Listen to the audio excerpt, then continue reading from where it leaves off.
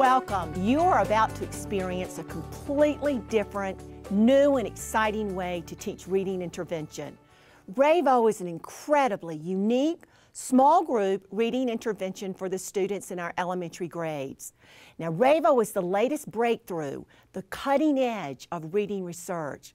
With the extraordinary technology, the functional MRI, scientists, even reading researchers are now able to watch the neural systems within the brain as the child reads.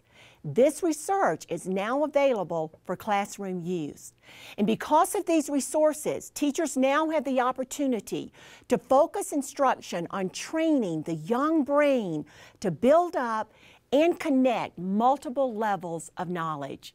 The RAVE-O program goes far beyond the typical decoding and phonological program to address three overarching goals: to increase the child's ability not only to read fluently, but to read accurately with comprehension; to expand the child's knowledge of our English language, in other words, to understand how our English language works; but most importantly of all, to rejuvenate the child's relationship with text and actually identify themselves as true readers.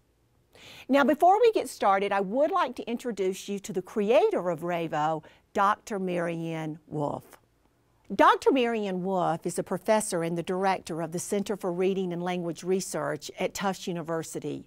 It all began with 15 years of research in a book called Proust and the Squid. Dr. Marianne Wolf, author of Proust and the Squid, along with her colleagues, developed this incredible intervention program called RAVE-O.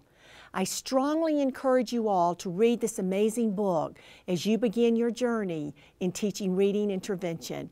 You will have a completely different mindset on why students struggle to read. The book begins with one simple statement: we were never born to read. Human beings invented reading only a few thousand years ago. Our brain was never wired to read. Reading is not a natural process. Now, our brain was originally designed for vision, language, and cognition. Reading must be taught. It must be learned. It's a process, but it's not an easy process. Teaching children to read is not an easy task. As Dr. Louisa Moat says, teaching reading truly is rocket science. And how interesting is this? Despite the fact that it took our ancestors 2,000 years to develop the alphabetic code, our children are expected to gain the same knowledge in about 2,000 days, about the age of 6 or 7.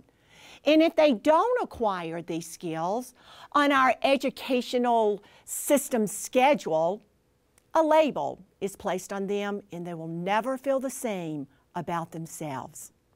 But the good news is, with the functional images of the brain, it is now possible for scientists to watch the neural systems at work as they translate letters into sounds and find out really what's not happening in the brain with our struggling readers.